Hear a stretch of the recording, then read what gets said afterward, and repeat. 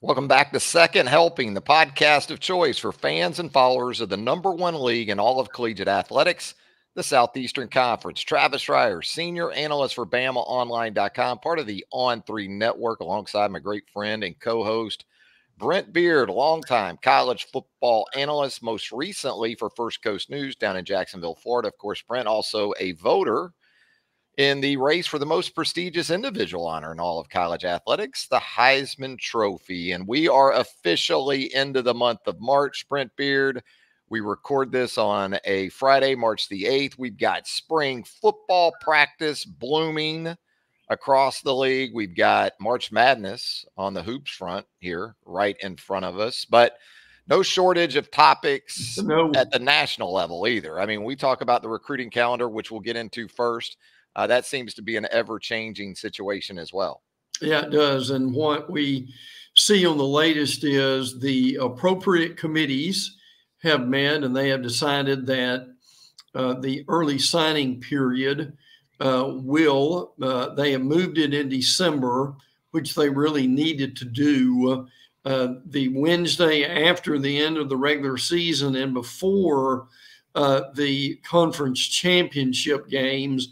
That moves it away from like the 20th to 21st. That was the same time as the transfer portal. Now the transfer portal and the early signing period are at different times, which should help coaches somewhat. Now there's also a proposed period in the summer, Trav, that has been tabled. It will be taken up again in the next few weeks. So right now, definitely we've got the first Wednesday in December and then the first Wednesday in February, so that they're trying to make some sense out of a schedule that was absolute nonsense. Yeah, with the college football playoff expanding and those dates right around where we've had the early signing date in the last couple of 3 years, it had to go. I mean, you weren't going to have an early signing period sitting right on top of the first round of the expanded college football playoff. And then also keeping it in a somewhat similar time frame also allows for all these early enrollees that we see now that are able to make that move, maybe get into bowl practices and then enroll at their selected universities and programs in January. So it still allows for that. The summer date will be interesting to watch because, boy, you talk about a busy time right now. March is really busy because you're coming out of a dead period.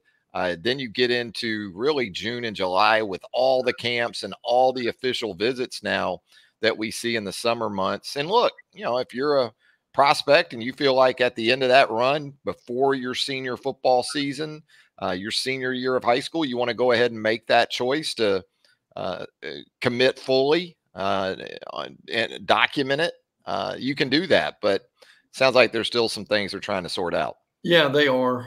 And I think they'll be able to do that, particularly in the summer period. That's something you and I've talked about for years, that it would make some sense to have something in either June, July, or August before the season begins. And Trev, one more thing to this, transfers will now be able to sign a national letter of intent starting in December of this year. The schools want this, which is not surprising because there's nothing that really binds any of these players to the school when they transfers. So now, for what it's worth, they will be signing their own national letter of intent if you transfer.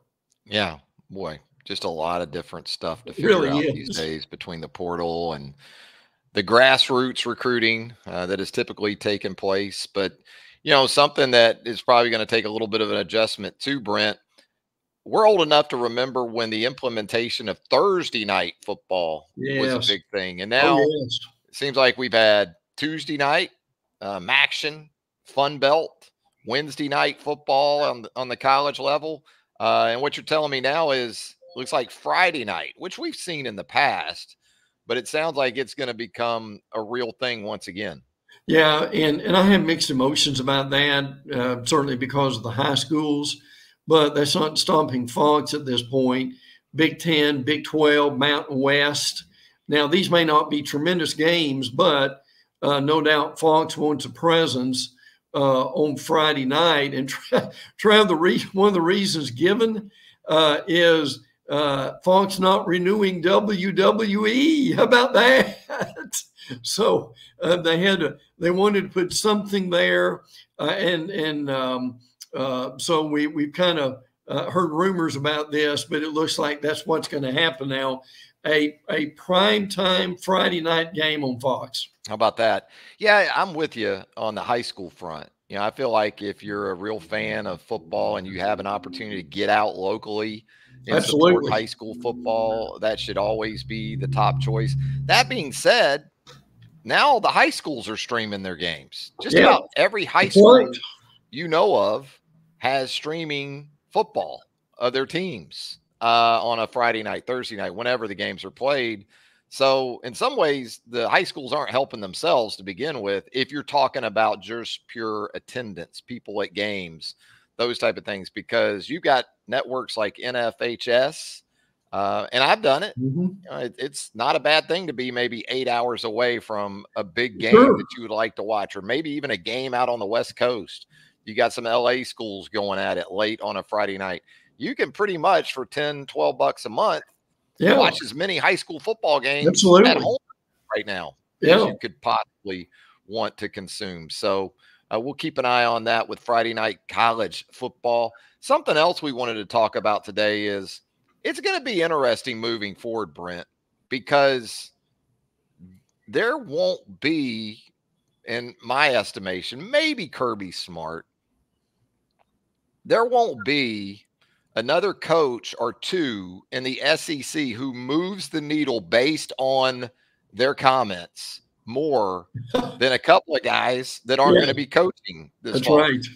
We've seen it just in the last week, right? Nick Saban with some comments related to his departure, his retirement at the University of Alabama. Steve Spurrier with some comments in relation to Billy Napier. I'll say this. I love the transparency of both these guys. Yeah. I think if you're probably the athletic director at either Alabama or Florida, you're cringing. Yes. You can't publicly sort of reveal that type of angst based on those comments. But, man, Steve and Nick, you talk about a podcast. That's the one we need, isn't it? Oh, yeah, absolutely. That lit up talk radio for most of the week, frankly. We can kind of take them one at a time. Nick Saban, in an article with Chris Lowe of ESPN, really kind of opened up on some things that he was, I think, certainly disappointed about, but it led him, I think, to make a incredible decision that affected college football, but certainly in his comments thinking that they were really going to be good next year. But in talking to 70 or 80% of his players, they wanted two things. I want reassurance of where am I going to be in the depth chart and how much money am I going to be making? Trev, what he wanted to hear was, okay, coach, how can I get better in the offseason and get ready for the fall? Trev, that wasn't what he heard, was it? No, and it's interesting because it aligned with what I had heard kind of in the aftermath of Saban's decision that, Saban handled it like he does everything else, very businesslike. He did. It wasn't really an emotion-based decision, or, when it happened, everyone figured, okay, what's wrong, right? What's wrong with Nick? What's wrong with maybe some family people? Or Miss Terry, Or Miss Terry. And it just sounds like Nick went to work like he always does, had his exit meetings like he always does, was continuing to interview assistant coach candidates. DJ Durkin, who ultimately landed at Auburn, was involved in that mix there right up until the end. And at the end of it all, Saban got his information. He loves his data. He does. He got his data. He got his information. And he walked downstairs and said, I'm done. Yeah. Just like that. Yeah. And that's pretty much what had been out there, was that 7 or 8 out of every 10 players that he talked to, it wasn't about what you talked about. Hey, coach, I know I'm third right now, but what can I really focus on here in the next few months to maybe get myself in a better position to be where I want to be and help us win? No, I think that's an era. That's a bygone era at this point. And Nick at that point decided his fun meter was pegged out as it relates to coaching college football. And when you think about it, Brent, it was probably those kind of meetings that he had with the Dolphins that helped Alabama get him back to the college level. And so if you're Nick Saban and you're thinking, this kind of sounds like the meetings I had in the NFL. Yeah. And that wasn't my thing as a head coach anyway. No. And kind of lines up, I guess. It does. And Trev, another thing I've heard along with this was he was interviewing coaches, and as assistants, they told him, Coach, I'd love to come and be on your staff, but I'm pretty sure you're not going to be there but another year or two. So, Trav, you put the players and the coaches together.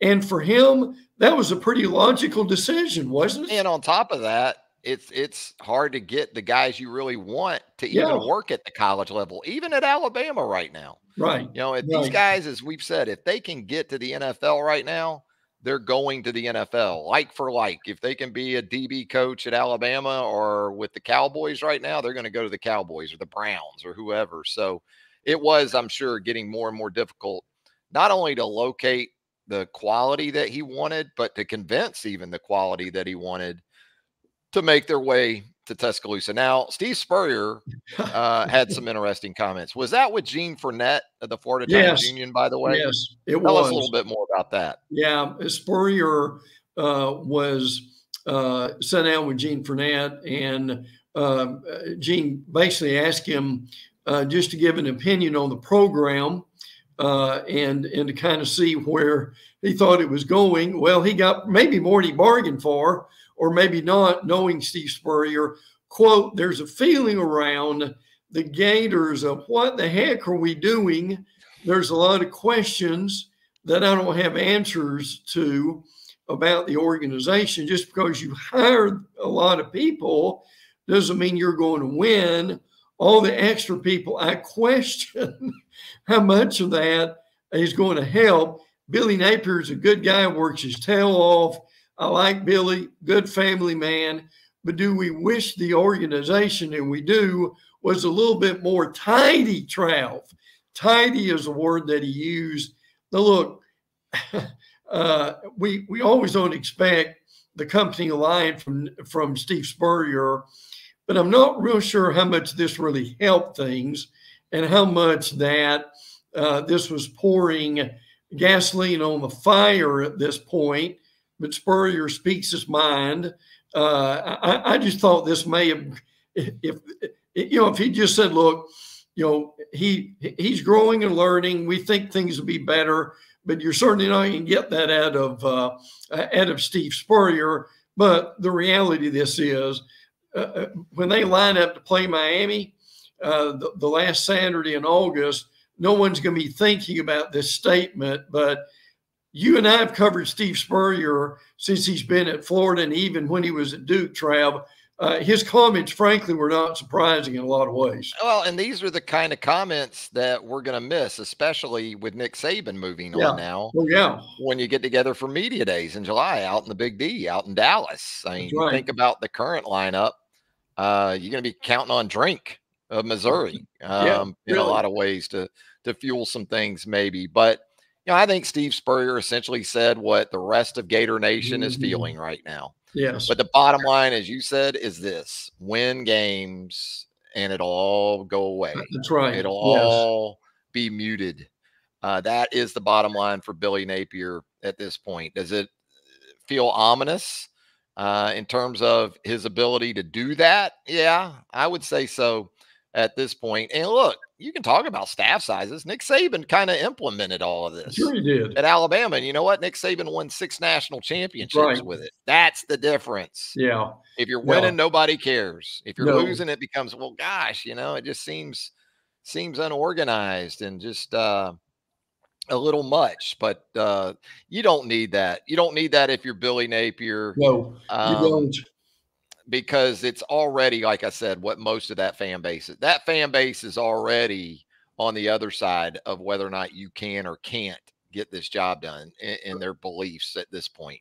It would take a major shift coming up to change that sort of point of view for Gator fans. And then for Alabama, Brent, you're trying to get caught up in this NIL race because Nick has made it very clear in terms of its current form, and it's how it's not really structured in any form or fashion.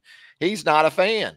No, and no. He has reiterated he's okay with players being able to make money for themselves and those type of things, but without some type of structure in his eyes, and I think in the view of many people, it's a mess. It is. But it doesn't help your program to raise money when you go to like functions where you get up and you're asked about NIL and you're truthful and honest and you say, look, right now the way it's set up it's horrible. Yeah. Oh, and yeah. Then at the end of that appearance, you got NIL people asking your fans for donations to NIL. Yes. It kind of makes things tough, Well, there have been 2 articles this week, Travis, on the national scale about NIL booster fatigue. Yeah, already. Already. I mean, we're not 2 years in, 3 years into this. Absolutely. And there is a lot of questions, and I get this. Look, how much more can I give at this point? And that makes a lot of sense. And look, I'll be brief on this, but this is why you see the SEC and the Big Ten and those commissioners, they are saying, if we're trying to give the NCAA some time for them to come up with some answers to this.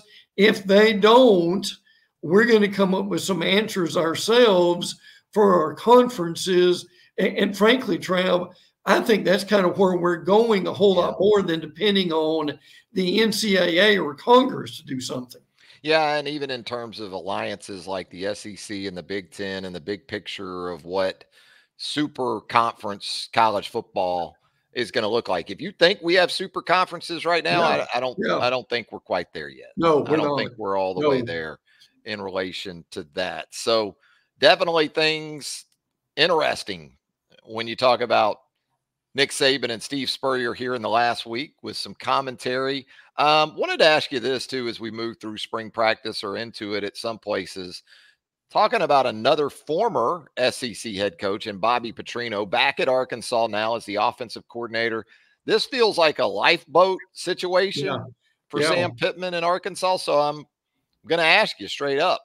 And I think it's the question on a lot of folks' minds when it comes to the Razorbacks in 2024. Can Bobby Petrino, and the ironies of all ironies, it would seem, save Sam Pittman? Yeah. Well, that's very possible. What I would wonder is, let's just pretend for a minute the offense does real well. And you mentioned this on our last podcast. Talon Green, the Boise State transfer, and they've got Jacoby Criswell there too. So they may have 2 decent prospects in quarterback. I'm just wondering if that offense does well, but they still struggle. I mean, this will be SEC-like, wouldn't it? If Bobby Petrino ended up getting that job again one day as head coach. But I think for the here and the now, that I give Pittman some credit. He knew that he needed to get that offense going, particularly since Rocket Sanders, and we'll get into this in a few minutes, transfers to South Carolina. So, and I don't think a lot of folks have heard about this yet, really. But look, that's going to be a really incredible, I think, addition, Travis, to this football team. It is a risk, but the rewards could be well worth it too. Yeah, I agree. And it's a rock and a hard place for Arkansas and Sam Pittman, because you got Oklahoma and Texas coming into this league. It's already tough enough to recruit in some ways at Arkansas. You don't have the nearby and local talent base, you've got to go to Texas. You've got to recruit Louisiana. You got to go in the surrounding radius of about 5 to 6 hours from Fayetteville, I would think, to get some stuff done. So you better be schemed up and coached up on that coaching staff. And I think defensively, they feel like they were already in a good place moving forward. The Dan Enos situation obviously did not work out. That was a disaster. No, it was. Post Kendall Briles. So maybe it is Petrino. And I said this before. I think some of Petrino's most important work, if not his most important work, will come with getting Green where he needs to be as the transfer coming in from Boise State. Hey, we talk about the transfer portal, Brent. I mean, is this even an issue for Georgia? Because I think from the outside, people look at it. Georgia's won 2 of the last 3 national titles. Georgia's obviously a top 2, top 3 program in all of college football. But sounds like even the Bulldogs aren't immune to departures when it comes to guys looking for greener pastures. Yeah, Chad Lindbergh, when their offensive lineman is transferring, I mean, he was highly thought of as virtually all the Georgia players are, but he is the 20th scholarship player from Georgia to enter the transfer portal. So some roster management, obviously, for Kirby as this goes along. And particularly there's some talk about, well, what are they going to do now at wide receiver after Ladd McConkey goes to the NFL? Marcus Rosemead, Jack Saint, and some guys of that nature. But yet, then people think about, well, Dominic Lovett comes back, Dylan Bell comes back, Ra Thomas, Arian Smith, Anthony Evans. The bottom line is they're stacked up like cordwood still, Travis. I think they'll be okay. Yeah, there's a difference in Georgia losing players to the portal and let's say like Boise State. Yes. Because if you're Boise State, you're probably losing top 10, top 15 guys on your roster who are looking to get to Georgia. Whereas if Georgia's losing guys, it's probably not top 30 or even top 40 guys in a lot of situations. Now, we've seen some key guys move on from Georgia, even within the league. But the point being, these are replaceable guys. These are more, in all likelihood, depth providers, special teams guys that you're going to be counting on. So not quite the same, not apples for apples. No. When you talk about the transfer portal, even when you get into numbers like 15, 20 guys that are deciding to move on. And speaking of moving on, you mentioned Rocket Sanders moving on to South Carolina. You know, just on the surface, because of what we talked about last week with Carolina's quarterback situation, I got to think, if possible, Shane Beamer and that offense are going to lean a lot on Rocket. Man. Oh, yeah, absolutely. Especially with Spencer Rattler, who you and I think is going to be a really good NFL quarterback one day, has moved on. I love Sanders. And Xavier Leggett. That's absolutely. Wow. Oh, yeah. And Sanders was hurt a good bit last year. Didn't play in a lot of games, but I think this is a money year for him, and I think he'll be fine. I mean, in 2022, he ran for 1,400 yards. People may forget that, but this guy is really good. Speaking of transparency, and this will tie into Georgia a little bit, James Coley goes to Georgia, kind of left Shane Beamer in a little bit of a lurch as receivers coach. Shane's reaction of that. The previous receivers coach made a decision that he felt was best for his family. We collected the $450,000 and then some that we were owed for violating or leaving his contract, and allowed us to go out and hire an even better wide receivers coach in my mind. Yeah. So bitter Beamer. Yeah, bitter Beamer's the best Beamer. Yeah. Yeah, absolutely. Shane's got a little Dabo in him. He does. You know, he really does. Some things. And it's interesting to have both those guys in the Palmetto State together. But you know what I'd like to see from Rocket Sanders? I'd like to see a more streamlined Rocket Sanders. It just seemed like during his time at Arkansas, he got bigger and bigger, and it didn't really play into the handle of Rocket. You know, he looked more like a tank than a rocket. Right. And so last season, I know he had some issues, but it just felt like it wasn't a fully engaged Rocket Sanders that Arkansas had. Hopefully that's the case for South Carolina in 2024, because again, with the departures at quarterback and wide receiver, that's going to be essential to Shane Beamer and probably his shelf life as the head coach there in Columbia. Hey, Brent, let's get into some news and notes from around the Southeastern Conference, because I was in Tuscaloosa on Wednesday. I got to check out the media viewing period at a Kalen DeBoer coached Alabama football practice. Walked out of the indoor facility. First thing that hits me is music. Music at Alabama football practice, Brent. Yeah. Right at the base of Paul Bear Bryant's legendary tower. There's about 6 speakers booming music out. So that took a little bit of an adjustment. I bet it did. And then all the new coaches, obviously, Kalen DeBoer, Nick Sheridan, Kane Womack defensively, all these new assistants, a little bit of a different way of going about practice in general.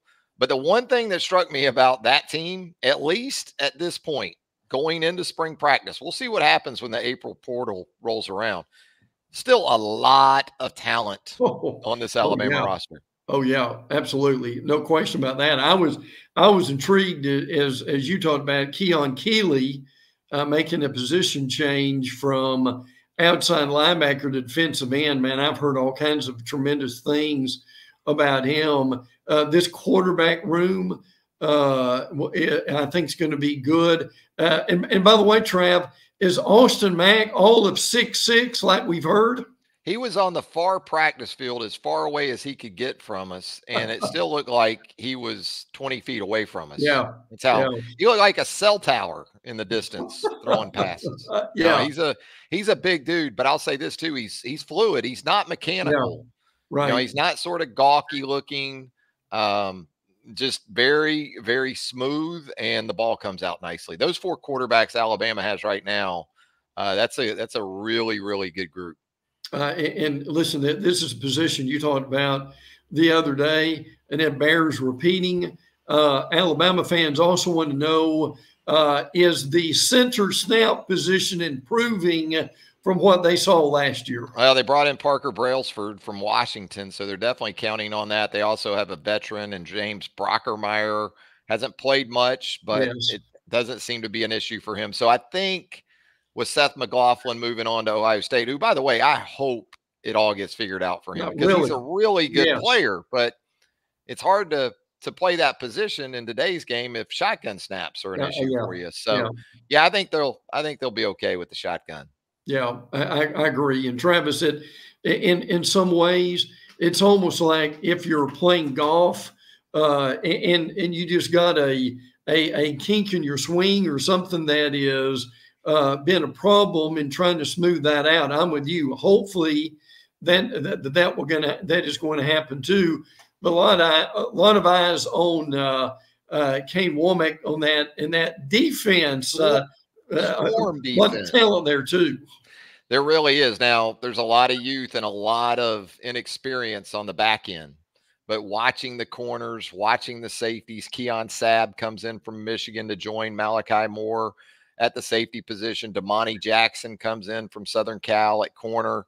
They've got some building blocks, no doubt about it, but they play, and Alabama was pretty much doing this before, they play a base with 5 defensive backs on the field. So you need 2 or 3 more guys at least, and then you need depth as well. Their front 7's going to be stout.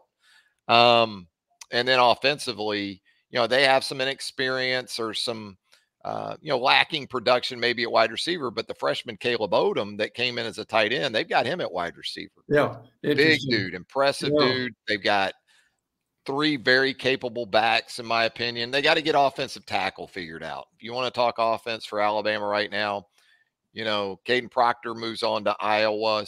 J.C. Latham moves on to the NFL. Looks like Wilkin Formby, Elijah Pritchett, Naquil Bertrand to transfer from Texas A&M, Miles McVay. Those guys are in that mix. Yeah, absolutely. Going to be fascinating spring in Tuscaloosa. No doubt. What about the Auburn Tigers, Brent? What's going on with that? The coaching has been adjusted.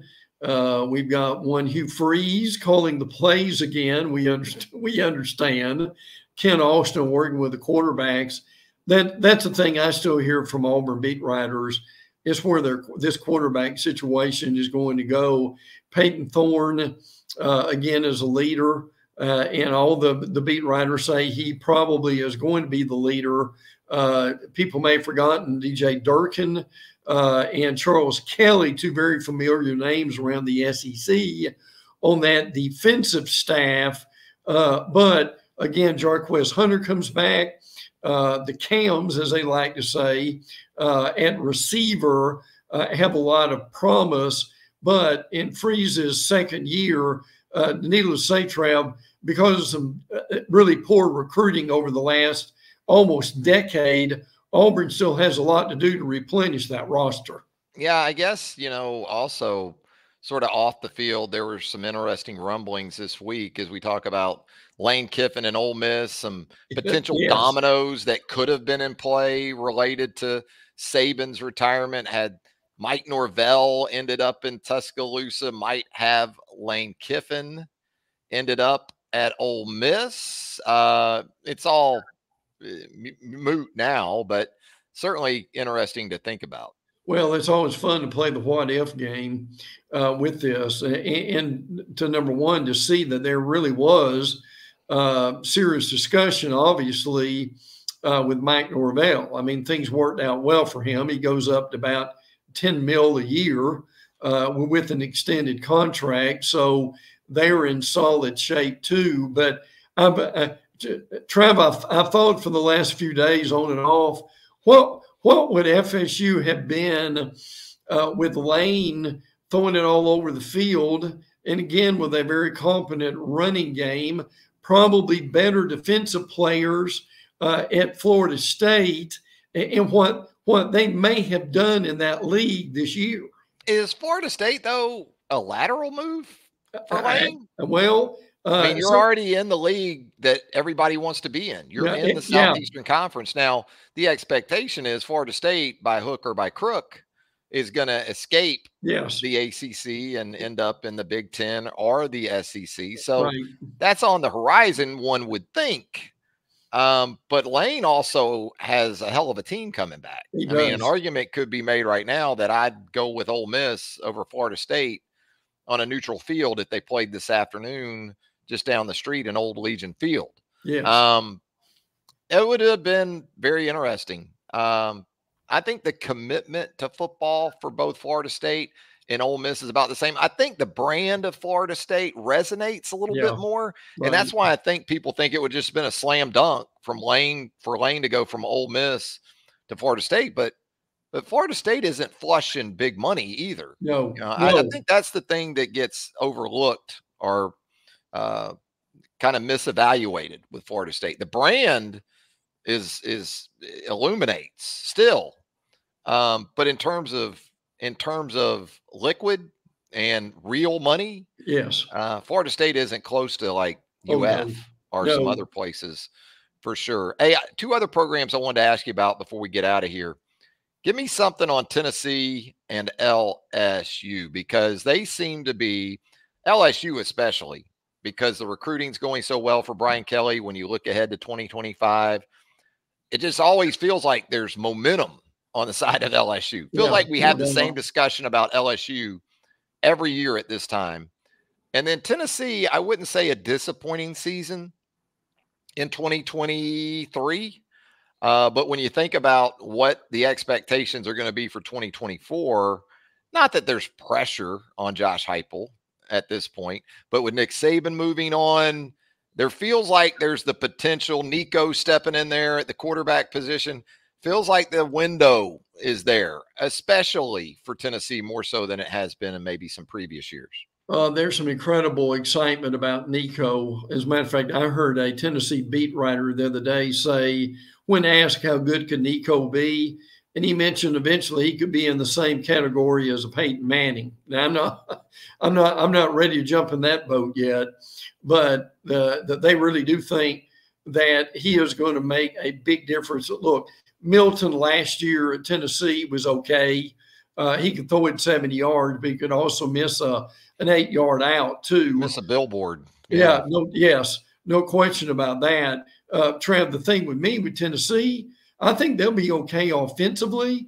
The reality of it is they've got to improve this defense. That's going to determine how far that they're going to go. Oregon State star Jamon McCoy is one of the guys that they have brought in on that side of the ball, and Andre Turrentine from Ohio State. So watch the Tennessee defense. And look, and you hit it on LSU. LSU's going to be fine, particularly offensively. Garrett Nussmeier, it's finally his turn, and I think he will be good.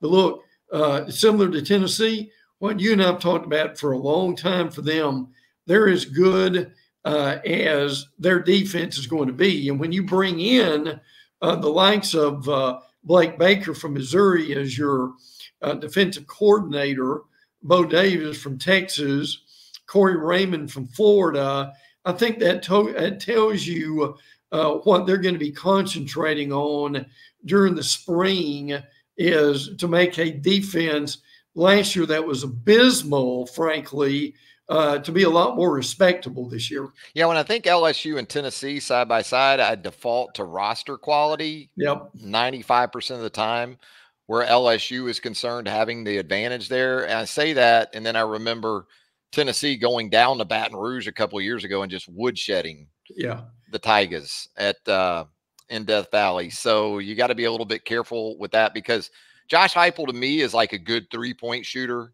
in basketball. The way he can run an offense, the way he can put together an offense, it gives them a chance against teams that probably are 5, 6, 7, 8 players better in terms of roster than the ball. So, that's the thing with UT that I continue to look at. Recruiting, roster quality, obviously committed a lot, literally and figuratively, to Nico. But how that is spread out, how they're able to upgrade around that position is going to be the difference between them being a team that can win 10 games like they did a couple of years ago and a team that wins maybe 1 or 2 fewer on an annual basis. Well, Brent, it's always a lot of fun with you here on Second Helping. We certainly hope you'll like the channel, like the program, turn on those notifications. You'll get every one of these episodes as they drop. Anything else, Brent, before we get out of here? Yeah, I'm sure you appreciated the irony like I did. Travis, a former Mississippi State coach, Zach Harnett, going to Ole Miss to be a defensive analyst. Smart move by Lane to do that, but it's amazing. That's peak Lane Kiffin, yeah. Then you go from the Egg Bowl just a few months ago to now being on the Ole Miss staff. We've seen Nick Saban do it too, though. That's right, absolutely.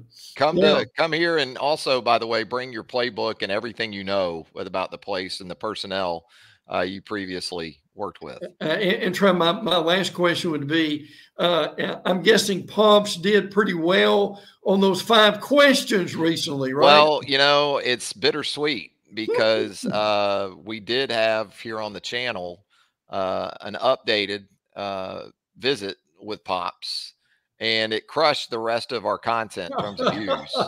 So, Brent, we are very much secondary to Pops. I understand here on the channel, but we're getting there, Brent. We're getting there with Second Helping. No, it was very well received. I think people just like catching up with him. I'm sure they do. Heard from him in a while. I took him to Gainesville Tuesday night for that Alabama-Florida basketball game, so he enjoyed that. He got some ribs at Adams Rib Company. That was probably the highlight for him, but he got to see his Gators get a big win. Right. Got him home late Tuesday night, got in the car, drove to football practice at Alabama on Wednesday. So been a fun week, been a busy week. I bet it has. Always a lot of good stuff with you, Brent. Always look forward to doing it. Me too, brother. Take care.